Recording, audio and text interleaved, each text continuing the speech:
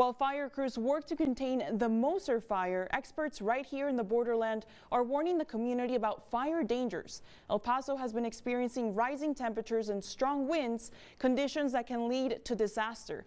With hot temperatures, low humidity levels, and high winds, it is easy for the smallest spark to catch, burning something like dry grass or brush. Those flames spreading fast and difficult to contain.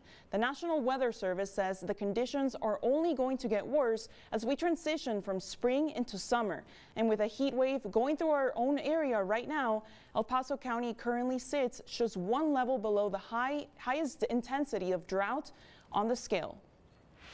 The El Paso area is currently in a D3 or an extreme drought right now. And as far as the summer forecast, unfortunately, it's looking a lot like last year. It's looking above normal temperatures and below normal precipitation chances.